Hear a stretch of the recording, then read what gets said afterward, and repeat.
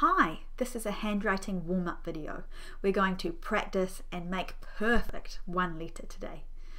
Make sure you have something to write on, like a piece of paper, a scrapbook, or maybe a mini whiteboard, and something to write with, like a pen, a pencil, a crayon. Pause the video and go and find those things now. Now that you've got your things ready, you can make sure your hands are ready. Put your pointer fingers up like this and bend them and straighten them a couple of times. Now link them together and push them away from you. Stretch your fingers a little bit. See if you can make a wave like this too. Oh, and the other way. Alright, I think we're ready now. Today when we're doing our handwriting, we want to write with our page landscape. So not this way, not portrait, because we'll run out of space really quickly. We want to do it landscape, and then we'll have lots of space to write across the page. The first thing we need to do is draw the margin down the left hand side. So that's kind of like the tree trunk. Like that. Then we're going to draw 3 lines or 3 branches coming from our tree trunk. So the way I get them to all be kind of equally spaced is I start with the one in the middle. So if you do the one through the middle first, then you look at these 2 spaces and you try and go in the middle again. So the middle of that space and the middle of that space. Then up in the corner, the top right hand corner, I'd like you to draw a little sun. It doesn't have to be big, but it just helps us to know which way our letters are facing. Last thing we need to do to set up our page is to draw our butterfly eggs.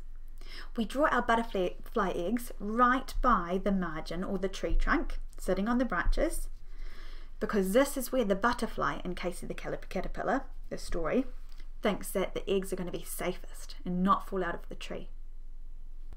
Pause the video so you have time to set up your page like this. I'm going to show you some pictures and listen carefully to the first sound to see if you can work out which letter we're going to practice today. Ring, robot, robe, rose, racket, rain, rhino. What sound is at the beginning of all of these words? It's the letter R. Here we have our 2 R's, so we've got our capital R, so it's a tall letter with a tall stick and a curve at the top and kind of a straight bit leaning over at the bottom. Then our lowercase r, the one we're going to practice lots today, starts with a short stick and then it goes into a tunnel, but it stops halfway through. That lowercase r is the one we'll practice lots today because that's the one we write the most. Remember, we only use our capital letters at the start of a sentence or for somebody's name. The first shape we need to practice to write the letter R is our short stick shape. Now, short sticks always start at the top and they start at that imaginary dotted line that's halfway between the lines. So we've got to imagine that line and then we're going to start our short stick there. We start there and we go short stick and touch the branch that it's sitting on. Short stick, short stick, short stick. This is a good one to practice your finger spaces. Make sure the space you're leaving between each shape is about the size of your finger. Short stick, short stick, short stick, short stick. On the next line, we're going to practice our tunnels. That's the next shape we need. Now remember, in the story Case of the Caterpillar, the tunnel is made by the leaf that's curled over the branch. And Case of the Caterpillar can see through the tunnel. So the tunnel starts on the line, it goes up and over and stops on the line. Like this.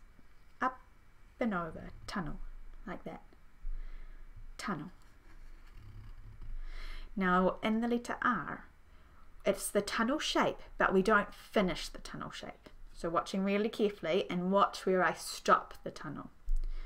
So starting on the line, we go tunnel, stop, Look, so I've just gone just over the curve about halfway and then stopped the tunnel. So starting on the line again, tunnel and stop, tunnel and stop, tunnel and stop.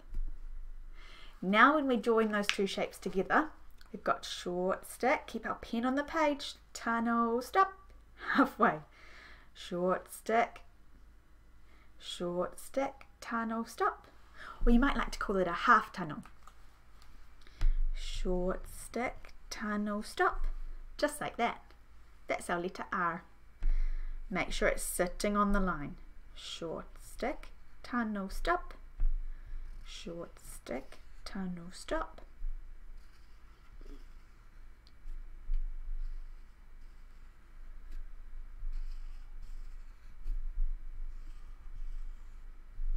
Now we need to find our best shape on each line. So when we're doing the short sticks, we're looking for one that starts halfway up on that imaginary dotted line, is nice and straight and touches the line that it's sitting on. That one there is good. When we're doing our half tunnel, we're also looking for it to sit on the line. It should have a nice curve and not be too tall. Remember, it's just a short letter, so maybe that one there is my best one. Then when we join it together to make our letter R, we're looking for letters that don't go above that imaginary dotted line, that are sitting on the branch and have a nice curve on them. I like that one there. In the next part of the lesson, we're going to write a sentence with lots of letter R's in it. I'm going to razzle dazzle my whiteboard so that I have space to write a sentence. Pause the video now and make sure you have space to write a sentence too.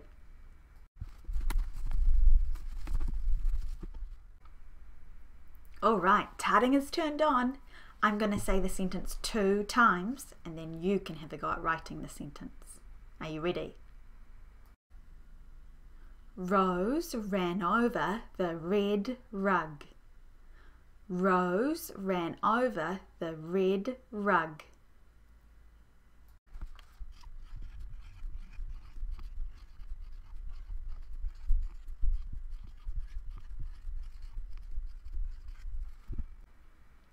Let's read our sentence together.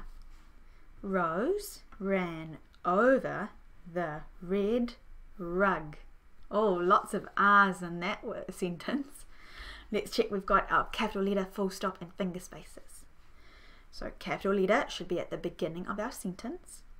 This is also a name, so that would have a capital letter even if it was somewhere else in the sentence. So we've got our capital R there.